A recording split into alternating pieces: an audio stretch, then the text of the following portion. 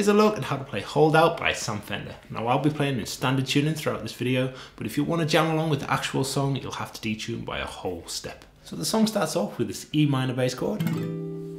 Go 3rd finger, 12th fret the low E, muted A, open D, 12th fret on the G string, going to strum down, and then immediately we swap to this D bass chord. Thumb over the top, 10th fret the low E, 3rd finger, 12th fret the D, 2nd finger, 11th fret the G, 1st finger, 10th fret of the B string, and muted A string in between. I'm going to strum up on it, so down on the E, up on the D, and a muted strum as we move to our next chord, an A chord. So down, up, mute. We've got exactly the same shape for this A chord, so thumb over the top on the 5th, 3rd finger on the 7th of the D, 2nd finger 6th of the G, and 1st finger 5th of the B, muted A string again, and this is an up strum as well. So we've got down on the E minor, up on the G, mute, up on the A, and then we're going to strum the chord again, this time with the pinky finger down on the 7th fret of the G, then off to get back to the 6 on the G.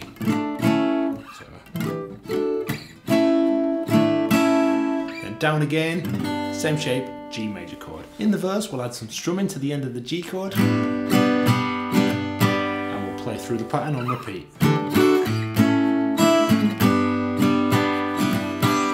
The chorus starts off with the same riff, E minor, D, A, G, and then we have this little run.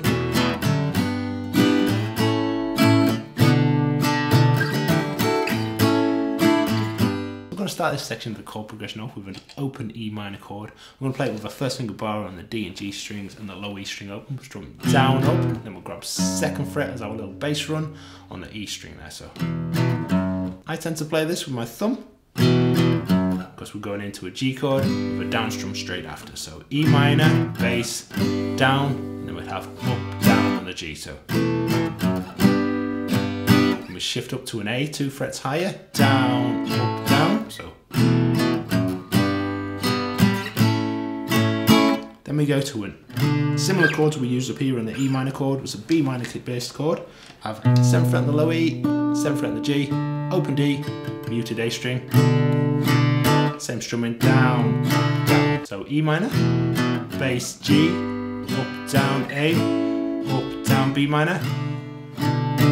One more time slowly, E minor, bass, G, A, B. Then we go through the riff as normal.